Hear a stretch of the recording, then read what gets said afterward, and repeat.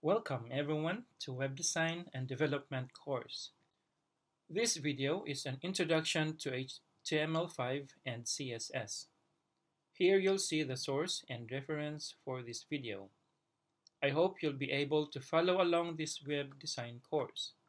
Coming up next are the prerequisites in this lesson. We have the MAMP server, Apache server, Sublime Text Editor, localhost 8888, and htdocs folder. These applications and folders should be active in your machine at the background. As you watch this video, please bear in mind about our ESLRs. And these are right thought, right communication, right attitude, right conduct, and right lifestyle.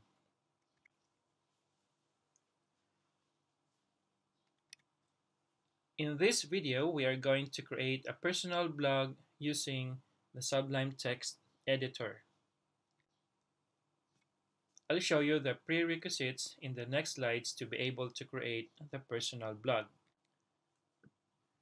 First, you need to locate your htdocs folder, then go to your HTML folder and section 1 and locate the template.txt.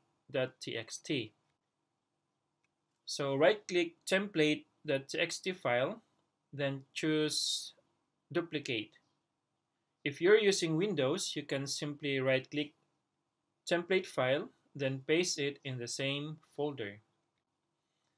A duplicated file is created named template copy.txt.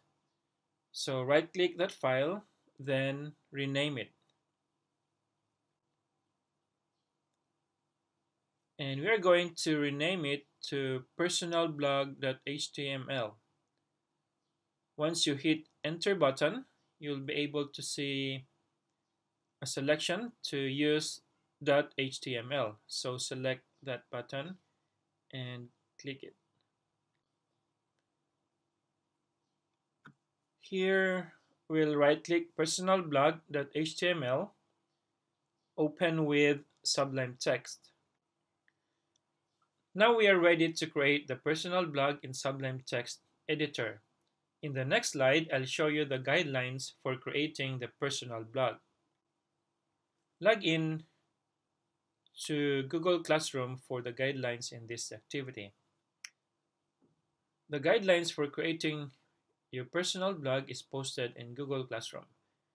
So you may log into your Google Classroom now and start to create your personal blog in Sublime Text. Thank you for watching this video.